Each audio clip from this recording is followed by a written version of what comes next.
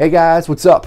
It's Engineer here, and I just got finished moving all of my stuff in here over to Austin, Texas, so I could wrap up my final semester here at the University of Texas at Austin. So for all you Longhorns out there, hook 'em horns, baby. So with this last semester, I will be focusing primarily on doing all of the circuit development as well as the control systems analysis to control R2-D2. I'm going to be knee-deep in studying with books like this space engineering book for senior design, this thermodynamics and propulsion book for my propulsion class, as well as advanced materials. So getting to learn a little bit more about how certain plastics, metals, etc. work together. And while I'm doing all that, why not? Let's study for the mechanical FE exam. So it's safe to say that I'm going to be a little bit busy and spread thin these next couple of months. So today's video is not to talk all about theory or anything. I'm going to do something a little bit special here today. I'm going to more formally introduce you to my friend R2-D2 right here. So over the past couple weeks, I was working on getting all of the mechanical components installed into this droid. And so far I have all of the basic animation pieces installed. So I just wanted to give you a quick tour of what's going on inside of this robot and just to talk a little bit more about the next steps and how the control systems are going to actually be integrated into this droid. So without further ado, let's go ahead and jump over and take a quicker look at this guy. So for today's discussion, we're going to do a bird's eye view and sort of work our way from the top towards the bottom with the discussion. So basically, as we have on the top here, we have the head assembly that's able to freely rotate along the body axis here. As you're probably noticing, there's still some surface work that we're performing, but as you can kind of see as well, we're getting pretty close to that smooth and consistent surface that we need to create a movie accurate looking droid. So that's pretty exciting to see all that. So what we'll go ahead and do now is we'll take off the head and we'll start to look at the actual components inside and see how everything works. So let's pull this guy off real fast. And you can see here those X-frames that I was talking about to drive the head turn assembly. So there's a couple parts that I'm still printing, but for now, the idea is that these X-frames will allow this to spin and be able to keep the wires sort of in check as it spins around. Keeps the wires maintained properly, keeps them separating outward as the head spins plus or minus 180 degrees.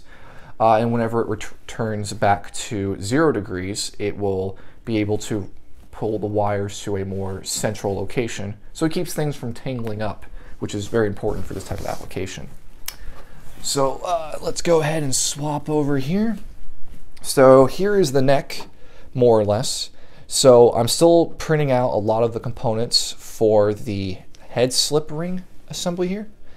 But you can see a lot going on here. So this red you're seeing here is the PLA that's going to be acetone treated to create a smooth sliding surface for the X-frame to be able to rotate along to create a very smooth surface.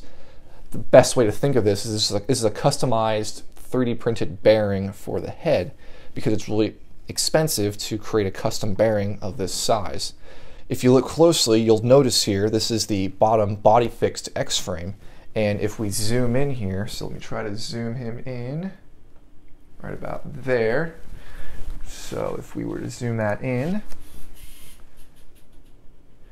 you'll notice this D shaft right here, and this is where the output for the motor is that drives the entire head turn assembly.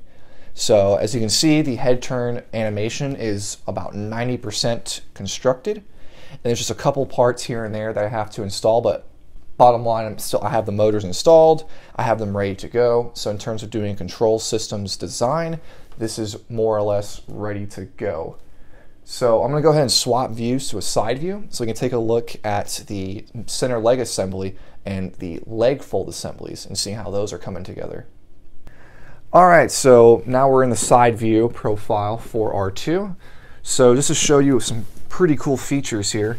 So one really cool thing just about the frame real fast before we go on the inside is you're noticing all of this gray here and how all of the cracks and all of the layers from the 3D print are starting to be filled in. So I'm getting pretty close and actually getting all of the surface completely finished for the frame. So once I swap over to doing all of the panels and all of the little doors and details that fit inside these little holes, everything will look really crisp and it'll look really professional. So that's pretty exciting to see there. Anyways, I'm gonna go ahead and twist them on over here. All right, so now that we've swapped over to this view, let's real quickly talk about the leg fold assembly. So you're probably seeing this guy right here. This is the motor that will be driving the entire leg assembly that will rotate along this coupler right here. So I haven't installed the gears yet, but if I turn this over like so, let's see if that looks pretty decent in the camera. So yeah, if I turn it over like this, basically I'm gonna have a shaft that comes through this frame right here, and there'll be another shaft that comes out, and there'll be 2 gears at a 90-degree angle that'll be rotating to increase the torque output so that you can deliver a lot of load onto these legs without much effort coming from the motors. So that's more or less the philosophy of design. So then another interesting aspect, so let me go ahead and bring this guy back up here. He still has a lot of work to be done. I'm gonna go ahead and grab the camera, and I'm just gonna kind of walk around and look at the inside here to talk a little bit about the center leg assembly. So let me go ahead and grab this guy here. So let's see if we can get a pretty good view here. So if you look pretty closely, you'll notice this guy right here. So this is the center leg assembly minus the foot. So this will be the whole leg that'll come up and down from the robot. I can't really move it right now with one hand, but just to give you an idea of how this all works, these are those pylons from the center leg assembly. So this is from the back side, and this pylon over here is from the front side. And there are these casters that are mounted to the center leg that allows the center leg to ride up and down in the body, so we can actually deploy the middle leg whenever R2 goes from his 2-3-2 positions. So for him, if we look closely inside here, there's the motor right there. And at the end of the motor, there's going to be a small gear with a gear rack that's going to be installed in this wedge. So let me come around here. So this wedge right here is going to have a gear rack. So imagine a gear that's just rolled out into a linear path, and there'll be a gear coming out of this motor that will basically pull this up and down along the pylons. One really interesting lesson learned as we were building this up is if you look closely, you'll notice the center of gravity for the center leg is right about here. And what we're doing is we're basically pulling on this center of gravity from this point here. So what happens is a massive torque that builds up right along this area, which creates a lot of binding, which makes it very difficult to translate up and down. So what I'm going to do is I'm going to go ahead and print another one of these pieces of the frame. So look closely at this crossbar here. I'm going to print this again and flip it so I can have a second motor on this side with the gear rack on this half. So they'll have 2 motors working together to pull this up and down, and the load will be equally distributed. So that's a really important lesson I learned trying to design this, so I'm pretty excited to actually get down that path, but that will come later whenever 2020 comes around the corner. More or less, that is the big components of R2. So what's important to notice here is there's motors that are installed inside of this. So we have the head turn motor, we have the 2 leg fold motors, and we also have the center leg motor here. So what's good about this is I'll be able to actually connect up my Raspberry Pi, buying the necessary driver components and etc. to actually be able to get a algorithm and an architecture developed for all these motors and driving them effectively. I'll have that side of the robot finished, and when it comes time, as I start to build this up again and getting things ironed out, it'll be really easy for me just to go in and actually control all of the motors and control all the actions without having to do a lot of debugging in between all the mechanical design. So yep, that's more or less all of R2 so far. Well, that's everything I have for you guys this month. I hope you all enjoyed this short little update here on R2-D2. He has come a long way since the beginning of the summer, and there's still plenty more to come. So it's just exciting to finally now see a fully built structure with some components where I can actually go in and start to actually put parts together, test out components, and actually making this guy animate. So I'm very excited to get to those steps there. Anyways, if this is something that you're really invested in, I am a college student, which means that I do not make a whole lot of money. Most of my money goes to the university and to all of these crazy textbooks and stuff that I have to buy in order to get the full professional educational experience.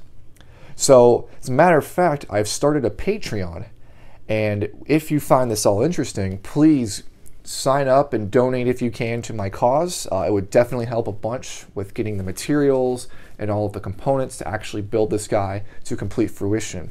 As usual, I also have social media handles. You can check out both my Twitter and my Instagram down below. I frequently update them with just stuff that's going on throughout my life, with school, with the robot, etc. So if you're interested in following me a little bit further, I strongly recommend you follow those accounts and keep up to date. And plus, if you got any questions, you want to ask me something, I'm more than happy to talk with you over my social media accounts. That's probably the best way to reach out to me. Anyways, guys, thank you so much for checking out this installment of this vlog series I've been working on. It's going to probably be a while till my next update comes around. However, I'll be sure to let you all know of any crazy updates or anything significant that happens in these next couple months. I know as soon as 2020 comes around the corner, I will be returning to this guy and progressing through him very hardcore. So more to come. Thank you all so much for following me so far on this progress. Anyways, stay frosty out there and take care, guys.